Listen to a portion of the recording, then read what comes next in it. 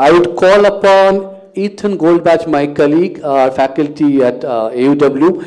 Ethan will be taking the SAT part of the summer school. Ethan, will you please come and introduce yourself?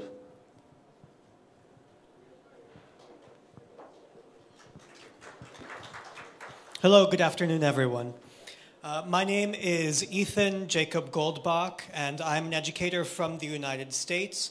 Presently, I am an English language instructor here at AUW through the Pathways for Promise program, which we heard about briefly earlier.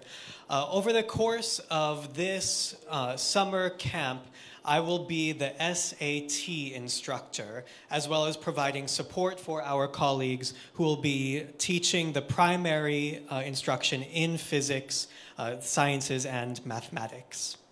If you could talk about what you want to talk about, the curriculum, yeah. Yes, thank you. So, pop quiz. Who can tell me what SAT stands for? You're all very bright. It helps that I gave you the answer, right? Yes, of course, that's what it stands for. But can anyone tell me what the SAT is in actuality? Aha, that's good. It's what, sorry? It's an exam given by students in English and maths. Exactly, yeah.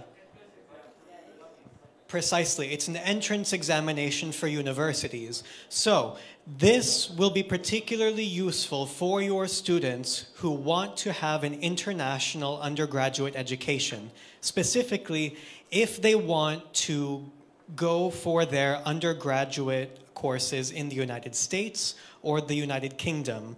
Most universities in the US require SAT tests and results. So that's why we're including this as part of the curriculum. It's broken down into two parts, mathematics and English, which is both reading and writing. So you can see that these are the different parts of the syllabus that we will be covering over the time of those 5 weeks. You'll notice also at the bottom that we will also include time for 2 complete practice tests so that your students can feel fully prepared if they choose to take the SAT examination. One will be held midway through the course and one at the very end so that they can feel fully prepared. So it is particularly useful in the United States and Canada, but it is also accepted in the United Kingdom and Australia.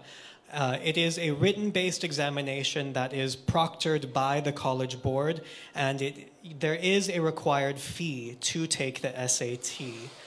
There is a score range that can be a bit confusing, but most US colleges recommend a score of between 1,000 at kind of a minimum, ideally around 1,200 or above. Having a perfect score of 1,600 is quite rare, but if possible, we'll do our best to help your students shoot for that goal.